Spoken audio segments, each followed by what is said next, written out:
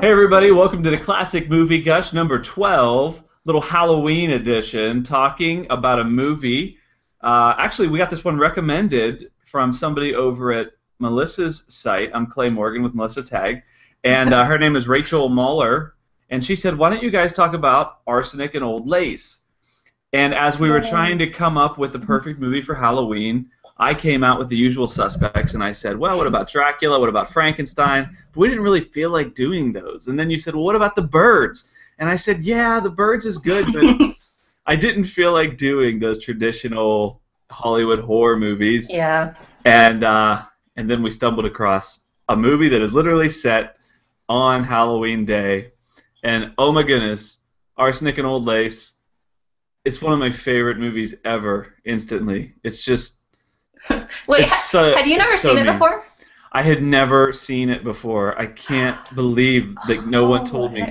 There should have been an intervention. Like anybody who's ever known me should have said, "Clay, this is so you." It's a horror comedy. Yeah, dark comedy. It's a dark comedy, but it's actually one of the earlier ones, and it's directed by Frank Capra. Go figure. Yeah, we're kind of on a string of Frank Capra. Yeah, we're going to be moving away from Frank Capra sometime after December, right? For a bit? Probably. Okay, so the movie stars Cary Grant, Priscilla Lane, and many other people who we're going to talk about. I think that the cast is the story. As much as the story is the story, we said during the Philadelphia story that was about as close to perfect casting as you can get, certainly for leading roles. Well, this is about as perfect casting as you can get for an entire film as I've ever seen. There's a lot of roles in this film too. So yeah. So let's talk about it. 1944. Okay. Tell us, Melissa Tag, as is your specialty, what is this film about? Okay. This one's a hard one to say what it's about. Yeah. This movie starts out with Cary Grant and his love interest, Priscilla Lane, who, let's just mention, is from Indianola, Iowa. I know, she's from Iowa. Yeah, she's from Iowa. So they get married right in the beginning of the film, and they go home to Cary Grant's aunt's house. They actually... Cary Grant's aunts and Priscilla Lane's dad, I believe, are neighbors. So they go home to their respective houses. And Cary Grant's super excited to tell his aunts that he is married.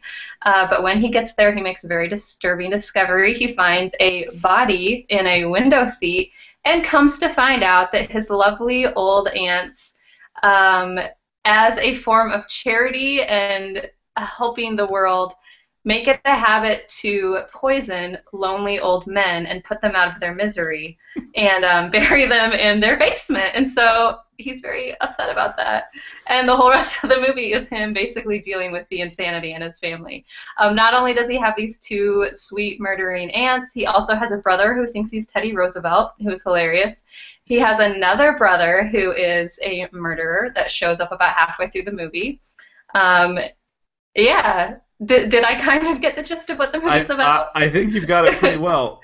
Arsenic and Old Lace is a very famous and successful play that appeared, and the question was, could Frank Capra convert it into a workable movie form? And really, I should say, Julius and Philip Epstein, who were the screenwriters, could they adapt a version that would even start to look like something that would work on screen? And you mentioned the ants, and let's just go there because they're so great. Josephine Hall and Gina Dare, and I knew Josephine Hall from Harvey. She actually won the Best Supporting Actor for Harvey. I love Harvey. Oh, that movie's so good. She is so brilliant, and these two women in these roles are so perfect. It's just so wonderful. They're like, yeah, of course we poison people. It's just so matter of fact, and they're so sweet. Yeah. And why are you so disturbed, honey? But they actually came over from the Broadway production. So, as did Teddy Roosevelt. Those were all part of the Broadway cast. And Cary Grant, now, another weird thing about this, he plays the lead role, but they didn't think that Cary Grant would ever be in this film. And when they found out he was available in 1941, they took 2 months and shot the thing, even though the movie couldn't come out until 1944. Right. So talk a little bit about what you know about these performances and how they got this all to come off. Well, Yeah, like you said, they filmed it in just a couple months in 1941, but they weren't allowed to actually release it until the Broadway performance closed, and so it just kind of sat there for a while. I actually think they showed it maybe in other countries first, but Hmm. eventually it finally opened here. And so many of the people from the Broadway play performed in the movie. The one person that couldn't, that was in a main role on Broadway, was Boris Karloff. And so if you watch Arsenic and Old Lakes, the guy who does play Jonathan, his name is Raymond Massey, they are constantly saying to him that he looks exactly like Boris Karloff. And that is a running gag because Boris Karloff plays Jonathan on stage. And every time he hears it, he snaps. He wants goes to crazy, murder yeah. it. Yeah, he goes It's so crazy. funny. Raymond Yeah. Massey, by the way, he was a very famous actor. He played Abraham Lincoln for like 30 years in everything. Yeah. Yeah, you want to know a funny Raymond Massey side story? Yeah. So there's a movie called Adam's Rib with Katharine Hepburn and Spencer Tracy, which is partially inspired by Raymond Massey and his second wife, who decided to get divorced, and they were represented by a famous husband and wife lawyer pair.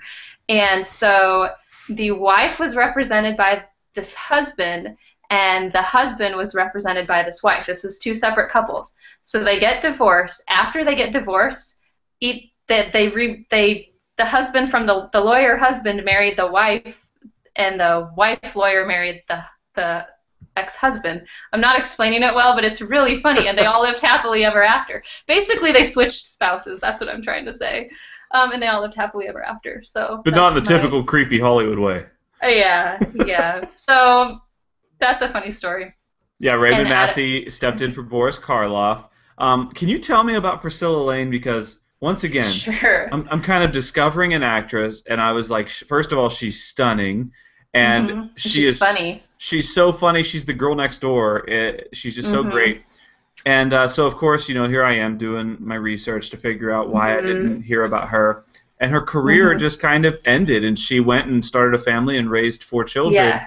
I'm always amazed at these incredibly talented actors who just stepped away right in their prime. But she has the perfect happy story. She's actually the youngest of 5 daughters from Iowa again, and they all ended up going to, or at least most of them ended up going to New York and performing there. And Priscilla actually performed with her sister, one of her sisters mainly. Her sister sang, and then Priscilla was the funny girl. And so that's kind of how they got picked up as a pair like that. And yeah, there's fun stuff about her. When she was in New York, she actually went to some kind of performance or something, and Katharine Hepburn was there. And so there's a letter that she wrote to somebody back here in Iowa saying, I met this person named Katharine Hepburn, and she's not very pretty, and she's not very good. And so there's just fun stuff like that. But yeah, she kind of became the Hollywood funny girl for a while, but only starred in maybe 20 movies, maybe, if that, and then ended up getting married and having kids, and she had a really happy ending to her story. So, yeah. I read somewhere that well, her husband was he was in the military, and so she was following him around. Yep. And even though she wasn't in a lot of films for those years, she was using her talents to perform for the troops and to do different things like that. Yeah. So just another one of those cool characters. Now let's talk about the movie. I definitely want to talk more about some of the other actors in this film. But the opening starts off with kind of some weird scenes of like there's a baseball game. Yeah. I think there's a lot of winks to New York. There's a lot of subtle commentary about the nature of film critics, and there's a lot of stuff happening behind the scenes in this film. And even at the end, when the 2 aunts kind of say, "This neighborhood's gone crazy since the baseball team won that championship." Yeah. So there's a lot there, and the on-screen narration is kind of there for about, I don't know, 7 or 8 minutes at the beginning, and then the one title card pops up and it says, "From here on out, you're on your own." You're on your own. Yep. And it's so screwy. It's just such screwball, typical comedy of that era. Yes. It's so great. It's so screwball. Okay, now some of the other early actors that pop up. We watched Mr. Smith Goes to Washington. And I think I mentioned this to you when we weren't recording, that I thought for a second I saw Ray Bolger, the Scarecrow from Wizard of Oz, but it wasn't. And I let it go. So I started watching Arsenic and Old Lace, and in the opening 3 minutes, I saw him again. I'm like, Ray Bolger. It's not Ray Bolger. So I had to look up this man and find out who in the world is this. His name is Charles Lane. He plays the reporter in the opening of the movie. Mm-hmm. I did some research on Charles Lane. Do Okay. you know I that don't. he lived to be 102 years old? And his film No. credits range from the early 1930s until 2006, where he actually did narration for a version of "'Twas the Night Before Christmas" or something like that. He was a working actor at the age of 100. Just an amazing Holy crap! So guy. was he active all those years, or He was was active like for like 2006 like he was coming active out for like of 65 years, and then he retired, I guess, from like 97 to 2006. He was in a TV Okay. movie with Kirk Whoa, Cameron or something crazy. in the 90s. Really? That's so random. I So don't even know yeah, who that there's. guy is. I'm gonna bring some random sides tonight. This is I had to look it exciting. up. I'm gonna learn some things. Yeah, his IMDb credits span from 1931 to 2006. It's incredible. Yeah. So, Wow. Okay. okay, so the movie moves into this house, and basically, we should add that Peter Lorre is also in the film. Yeah, he's awesome. He's one of the most recognizable, iconic actors. He often plays a villain with that, European accent, and he's kind of like a funny drunk type character in this one. Yeah, he's great. And Jack Carson, the young policeman. Every time I Yeah. see him, he's always good, but this is definitely the best I've ever seen him. Yeah. We have to talk about Teddy Roosevelt, so do that. Explain why Teddy Roosevelt's such a thing. Well, I don't know what to explain other than this character. He thinks it's such a key part of the story. He thinks he's Teddy Roosevelt. And so, like, every time he runs up, like, the stairs to his bedroom, he thinks it's San Juan, so he yells, "Charge." And then, okay, every time the ants kill somebody, they have Teddy go down to the basement and they tell him it's the Panama Canal, and they have him basically dig another grave for these dead bodies. And so yeah, there's a key scene in the movie where everything goes dark, and basically the ants have had this dead body in their window seat all day, and they keep trying to get it down to the basement, but things keep interrupting them. So they have this scene where it's completely dark, and you just see like a slit of light from the basement, and Teddy comes up from the basement and gets the body and carries it down, and then you hear the door shut and you hear him fall down the steps, which is really funny. But And the ants, they keep talking about the man in the window seat, like, "Oh, it's Mr. Hoskins." Just so pleasantly. He was such a nice man. Yeah, he was a Methodist, and oh yeah, we want to have a proper Christian burial. They go down to the basement and they lay flowers for their murder victims. Yes, they really think sweet. they're doing a good thing. Yeah. Yeah. They do. It's one of their charities, right? Yeah, it's so great. I was trying to think to really explain the plot. I was laughing as I even told you to do that because it's so much of it is visual. That scene where it's blacked out, it's a very extended scene, and there's a lot of characters that are in and out, and you could just see how this would have come from the stage. It's really choreographed, and the timing is great. There's only a couple of external scenes, and of course his young wife's dad is the priest. He's a father. Right. And so there's a cemetery in between the two houses, which is also just like a whole other kind of irony. Yeah. The one thing I wanted to ask you about, and this is what hit me right away, Cary Grant has never been screwier. I mean, this movie is so over the top, and he is so funny.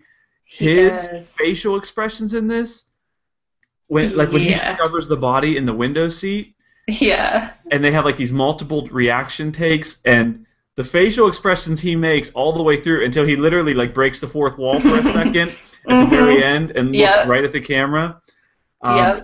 Talk about that, because he's a brilliant comedian. He's so great at it, but he actually didn't like himself in this role. He said this was his least favorite role, that he feels like, that he felt like he was too over the top. And I actually thought about that when I was watching it this time, and I was like, is he too over the top? And I'm like, how do you get too over the top when it's a movie about old ladies murdering people? Like, I think he's brilliant in it. Oh, he's so funny. Yeah. His voice is higher than normal. It's more Mhm. excitable and Mhm. um, And like you said, yeah. it's so totally facial expressions. He's perfect at it. Yeah, he's really great. There's this funny line, really right before he goes into the house, and then the movie pretty much sits down in the living room for most of the time. Mhm. He's outside in the graveyard, racing around a tree, kind of playing with his young wife, Mhm. and they're Mhm. they're they're laughing about their honeymoon to come when they go to Niagara Falls, and he's kind of like chasing after her like a wolf, and she says, "But I Mortimer, you have to love me for my mind too." know. And he says, "One thing at a time," and he's just like Yes. diving behind the tree. There's Yes. there's so many lines and sight gags and random things that happen. I just cannot Yeah. tell you how much I loved this movie. Did you, when they were in the cemetery, did you see the tombstone that said Archie Leach on it? It did not? There's a tombstone that says Archie Leach, which Really? is Cary Grant's real name, so that was kind of an inside joke. Interesting. Yeah, that was good. There's a couple of It's a inside good jokes, inside. and I would love to hear an Yeah. interview where Frank Capra talks about what it meant to him, or even the original stage direction when they basically create this crazy film critic or play critic. And I love how even part of the story is that people are always coming up to him trying to pitch him ideas. Yes, yes. Yeah, there's a part where he's his brother Jonathan really wants to kill him and ties him up and is ready to kill him in the movie, and the police officer comes in and thinks that he's just acting out this play that, I mean, it's, yeah, oh, it's total screwball comedy. And they even Yeah. mention, as Cary Grant's telling the Dr. Einstein, the Peter Lorre character, I saw a play once, and this guy actually sat in a chair, like he didn't even know that he was about to be tied up. He's basically giving play-by-play of what's about to Yeah. happen to him. Uh-huh. Oh, good. I mean, there's just so many observations about, I think, art, about Mhm. the creation of stories and plays. Mhm. So Frank Capra, I'm gonna have to really start to think about where this movie fits in my estimation of Capra because it's a good one. Priscilla Lane, I wish she would have done so much more. And you got about the all-time perfect cast. If for nothing else, you watch this movie to see Josephine Hall and Gina Dare play their Mhm. roles as the aunts. Yeah. Do it. It is the perfect Halloween classic Hollywood Yeah. film. You did You an will excellent laugh job suggesting it, as did Rachel. So thank you for that. Any other anytime. thoughts on Arsenic and Old Lace? I don't know. I just think that people totally need to watch it. It's so great. Here's just a random side note. I saw Arsenic and Old Lace on stage in London, and Mm, the guy that plays Kramer in Seinfeld Michael played Richards. the he played the role of Jonathan, and they kind of twisted the story a little bit, and Jonathan became the main character. Oh wow. Um, that really doesn't have anything to do with anything, but it was cool to see. Well, there's been a lot of variations. I actually Yeah. saw. I was reading about it in the '80s. There was a run where it was Gene Stapleton Hmm. from All in the Family Mhm. and Jonathan Frid, who played Barnabas Collins on Dark Shadows. So all different kinds of people have stepped into this, and depending on who the headliners are, I guess is who gets the emphasis in that Sure. adaptation. Mhm. I Yep. just I just love when they're describing so pleasantly their recipe for the we take some elderberry Yeah. wine and a Yeah. little bit of arsenic and strychnine and just a pinch of Cyanide. cyanide. Just a pinch. Yeah. So So good. great. Okay. So Okay. arsenic and old lace. We promise we're not going to do Frank Capra and Cary Grant every week, but can you really blame Not us? every week. They're But they're pretty good. All right, we very love hearing good. more recommendations, so let us know what you'd like us to talk about. And check out Arsenic and Old Lace, and if you have seen it, tell us what you thought. See you next time.